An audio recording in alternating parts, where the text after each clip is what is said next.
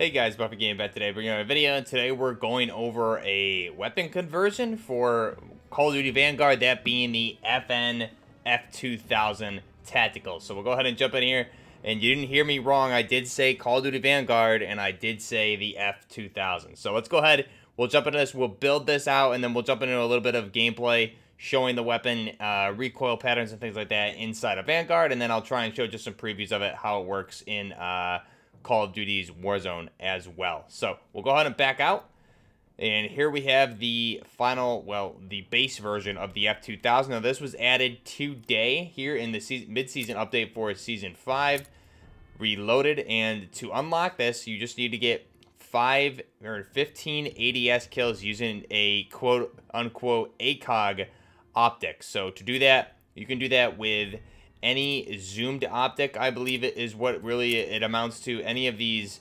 if you're doing Vanguard, this G16 2.5, any of these zoomed optics, magnified optics, the VLK Rogue on the Modern Warfare guns, anything that's magnified will work for this. So anything that's 3 to 3.25 to 4, etc. And here in Vanguard, obviously, this G16 2.5 one will also work. So this is the base F2000. Let's go ahead now and we'll build this thing up. And like I said, at base it is the FN F2000. So we're just going to build it up. Not too many attachments we need to add to this to kit it out a little bit more. So we'll skip the muzzle. You can see here for the muzzle, there's not really that much, nothing special for this weapon.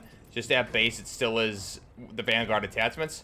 For the barrel options here, we're going to actually go with the Libre 438mm Rapid. Now, in real life, the base barrel length is 400 millimeters or 16 inches. So at base, it looks like it's a little bit longer than that. If we put on this one 438 millimeters, it's still longer than what the base is.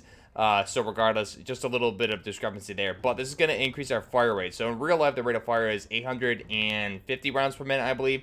So we'll get into that here in the video for this weapon conversion. So this will increase our fire rate. Cons are accuracy and sprint to fire speed. So we'll go ahead and select that. Next up for the optic. So the optic here, what we're going to do is actually just swap up the iron sights a little bit. You can see the base iron sights there. Very clean, easy to use for sure. I personally, reminds me more so of the Battlefield 3-4 iron sights using this this circle IS. It just gives it that open back ring sight there. So we'll go ahead and select that. Now the stock at base is a little weird. It's kind of a skeleton stock option. In real life, this is not hollowed out like that. So what we'll do, the best option here, you can see you have the Leroy Custom, you have the skeleton stock, which this one's actually really nice. Reminds me more of like a Megapol butt stock there. We have the skeleton stock, which we definitely don't want that because that just looks really weird. I don't know where you would put your shoulder. And then the NOM 11S. So we'll put this one on there just because it's the closest to the real life version. This will increase the aim and stability, recoil control, accuracy, and flinch resistance. So we'll go ahead and select that. You can see there, that looks a lot better. It's not a hollowed out stock. However, there are still some differences versus the real life stock, but this is the more accurate version on the weapon. So next up for proficiency, none of this matters. You can just throw on whatever you want there. Same with the kit. Rear grip option, again, doesn't really matter. You can throw on whichever one you feel is better. We'll throw on Pine Tar just for a little bit better recoil control and hipfire accuracy. Now the magazine option. At base, we have a 30-round magazine of the 5.56 by 45mm NATO. We have options here are the 45-round magazine of the 5.56. Even though it says 5.6, so I believe that is a typo. It should say the 5.56 by 45mm, unless this is supposed to be some sort of ammo conversion, but it's still taking a Stenag mag. So I believe this is just a typo. It should be 5.56. So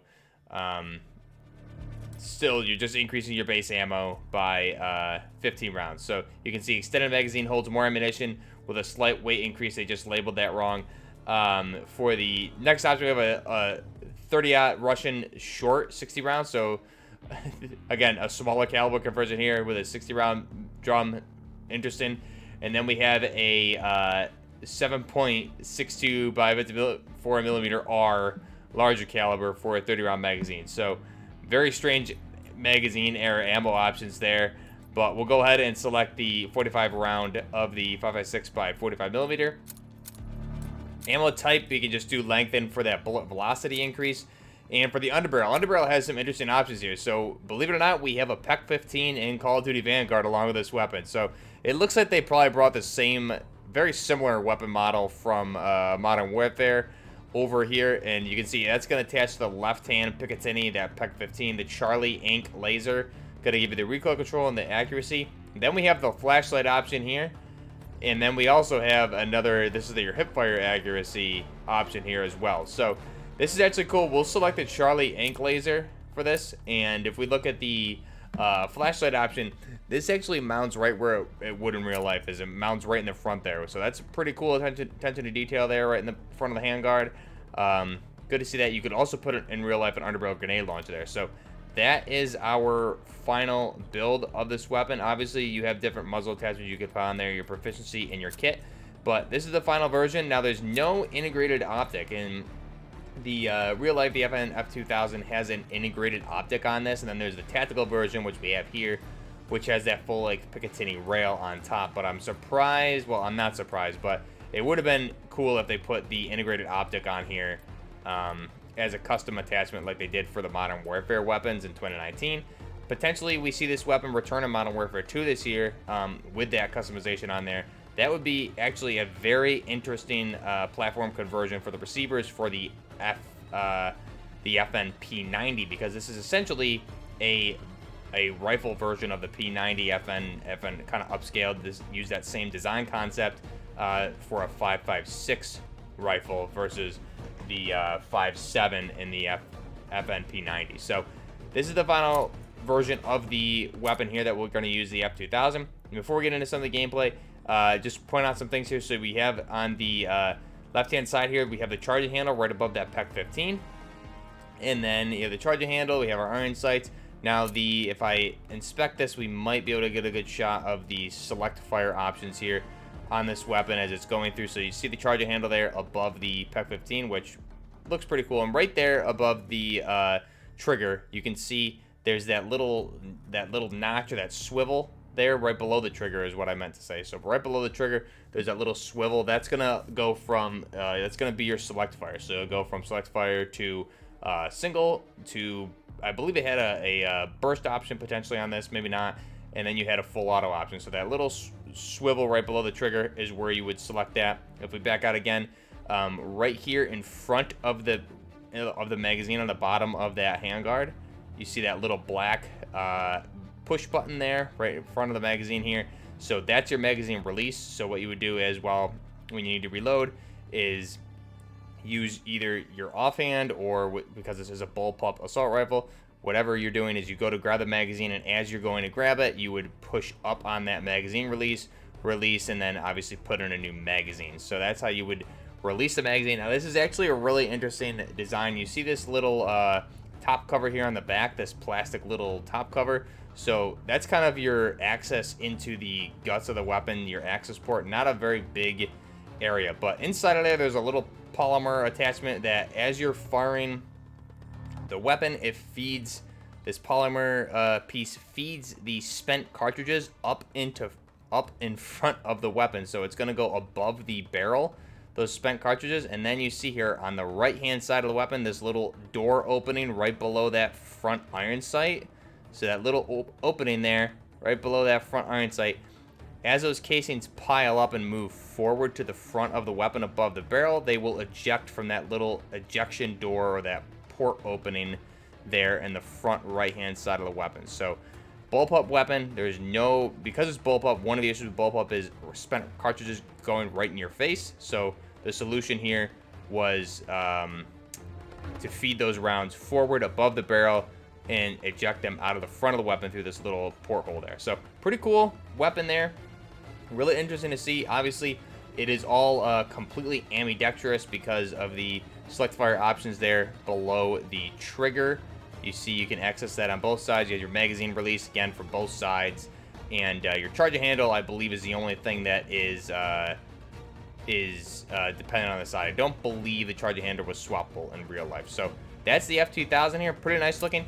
Now, jumping into some of the gameplay here, we'll show, first off, the recoil control in Vanguard and in Warzone appears to just be kind of straight up and to the right. Nothing very heavy. However, I did notice, at least with this build and what I was using when I unlocked it, when I was trying to level it up just a little bit because it is double weapon XP, it definitely does have some horizontal bounds, but it does have a fairly high rate of fire. It's definitely a lot of fun to use in real life. So, or in the game as well. I haven't fired this thing in real life. It's definitely a rare weapon that is no longer in production, unfortunately. So the F2000, like I said, 5.56 by 45mm NATO bullpup rifle, was designed by FN Herstal, which is a Belgian company. The F2000 made its debut originally in 2001, and then unfortunately, as early as 2019, the F2000 was removed from the FN Herstal International website. So these are no longer produced.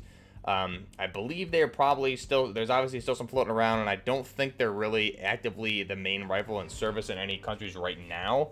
But they were adopted by some police forces and things like that. And there is the FS2000, which is the civilian version. So if you can get your hands on any of those, definitely a good thing to have because they're no longer produced at all. So the FN F2000, like I said, bullpup assault rifle 7-man automatic version would be the FS2000, the civilian version. It's been in service from 2001 through present. And we'll get into the users after that. Design period took place from 1995 through 2001 by FN Herstal. It was produced from 2001 through 2019 when production was halted. Variants of this are going to be the F2000, F2000 Tactical, which we have here. You have the FS2000, that civilian version, and the F2000S. Now, the mass of this weapon in real life is going to be 3.6 kilograms or 7.9 pounds on the F2000 for the tactical version. If we look at the length overall, it's going to be 688 millimeters or 27.1 inches on the base version and the tactical version. Barrel length in real life for all versions, minus the civilian version, is going to be 400 millimeters or 16 inches. And for the civilian version, the FS2000, you have 443 millimeters. That's going to be a little bit over 17 inches for the civilian versions of these weapons, which are the semi-automatic ones.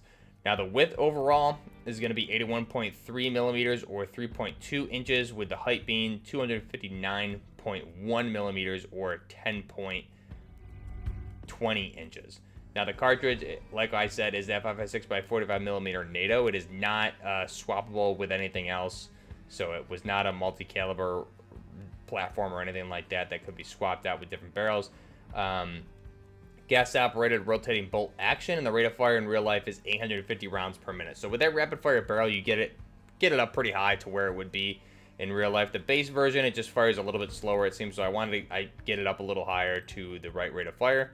Muzzle velocity in real life is going to be that 900 meters per second, or the 2,953 feet per second, with the effective damage range at 500 meters, or 1,600 feet. Now, the feed system for this is that detachable box magazine. That's Stenag box magazine. So you have 30-round magazine, and then I don't think there was ever anything else. The 45 rounds and things like that are difficult with this, because one thing in real life is that magazine, it fed up being a bullpup weapon. It was pretty much very little of it was protruding from the bottom of the weapon. So it would be difficult. Your typical 45-round magazine, I don't think would actually fit in this weapon. I could be mistaken, but I don't think it would, because really in real life, when you feed a 30-round Stenag bag in this, only the bottom little piece of the bottom portion of the magazine is sticking out.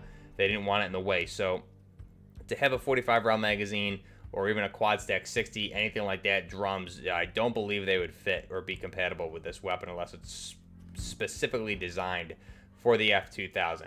Now, the sights, like I was discussing earlier, on the original F2000, it had an integrated 1.6 time magnified optic there, and then later versions like the F2000 Tactical, we have the full like Picatinny on top. So similar to what we saw with like the G36 and some other weapons, they started with these integrated optics and then moved to later versions having the Picatinny rail options, where you could detach those. Now, cool thing is, in real life, it did have the GL1 grenade launcher, which would be mounted on this underbarrel portion where we looked at the flashlight and everything like that, so you could mount that on there as well. Really cool weapon here. Again, the design was, I feel like it was ahead of its time for a bullpup weapon. Very small, compact, very high rate of fire. Another cool thing is with the F2000, the tactical version here. Unfortunately, you can't do it here, but in the real life version, you did have the ability to equip an underbarrel, just a grip or anything like that on this weapon as well. So you could tech these things out very well, actually, and they performed pretty well. But for whatever reason, it just didn't really catch on. The design, it just like a bulky, futuristic design kind of. Never really caught on. But like I said, it really was designed FN off of the P90. This was kind of the upscaled version of the P90, just in assault or a rifle format in 5.56 by 45 millimeter NATO. Now, this weapon, like I said, actually pretty fun to use in Vanguard. I reinstalled Vanguard just to play with this in privates, and then I decided to mess around and try to finish unlocking it, because I did play just some Plunder with the magnified optics on there, and did that, and then got into just some games and played around with it. So pretty fun weapon. Really enjoy seeing it added to the game. However, it's just a little weird it was added to Vanguard and not the Modern Warfare client, but I'm sure at this point this was easier for them to do, to add the modern weapon. They have what looks like an updated version of the PEC-15 there as well. So now that this asset's floating around, I would not be surprised if we do see this, like I said, as a platform conversion to or from the P90 in Modern Warfare 2 later this year. So let me know your thoughts down below on the F2000. Till next time, this is Buffner Gaming, out.